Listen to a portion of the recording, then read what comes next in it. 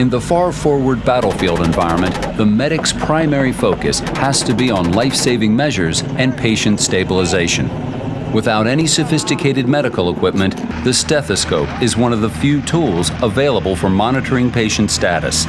Even the very simple information provided by a stethoscope can be sufficient to flag the need to clear an airway, perform CPR, or undertake another type of emergency procedure. However, ordinary stethoscopes lose their effectiveness when the background noise level rises much above 75 dB. Lives can be lost because of undetected cardiac arrest or loss of airway. The UH-60, or Black Hawk, is the workhorse of the Army's downrange medical evacuation fleet. Its cabin compartment presents an austere environment that is loud and vibrating. This chart shows on the vertical axis the amount of acoustic power in the cabin noise of a Black Hawk helicopter compared to the sound level of typical heart and lung sounds. Note that the heart and lung sounds occur in precisely the same frequency range seen on the horizontal axis as the helicopter noise. These physiologic sounds are impossible to detect in the presence of this much vehicle noise.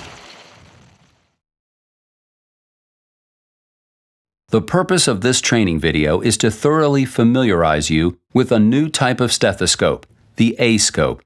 Because it utilizes two different modes of operation, acoustic and Doppler, vital physiologic activity can now be detected in the most extreme types of environmental noise.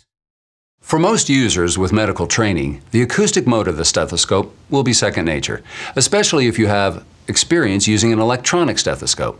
The Doppler mode is just as simple to use, but it might take a little more time to become accustomed to it. This DVD will present an overview of the basic technological concepts behind the Doppler mode.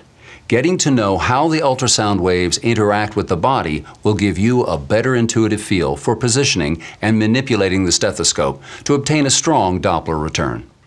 To truly understand the device, it is essential to spend some time listening with both modes to real physiologic sounds.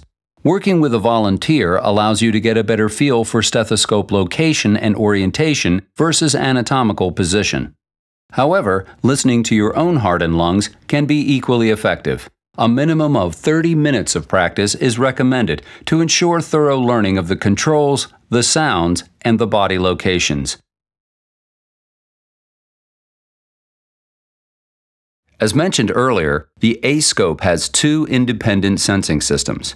One is a passive piezoelectric sensor that responds electrically to vibrations at the surface of the body. These vibrations range in frequency from about 50 Hz to 1000 Hz and correspond to audible sounds emitted by internal organs, well-understood heart sounds, upper airway sounds, lung and bowel sounds.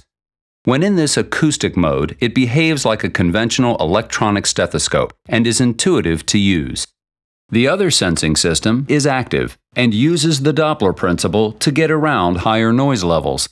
When switched to Doppler mode, the method of use is similar, except for positioning technique and the addition of Doppler gel to the face of the device.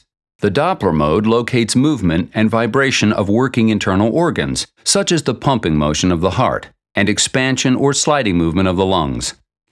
The system employs a high-frequency source to send and then detect a very low-power ultrasound signal directed towards the heart or lungs. Similar to common home-use pregnancy monitors used to listen for fetal heartbeats, the stethoscope emits an extremely safe 2 MHz signal into the body and then senses the return signal after reflection from an internal organ. Motion of the organ is inferred from the difference between the frequency of the drive signal into the body and the receive signal after reflection.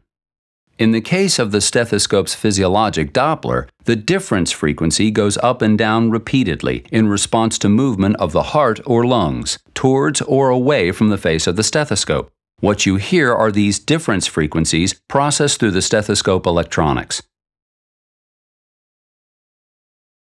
Background noise can be at a low enough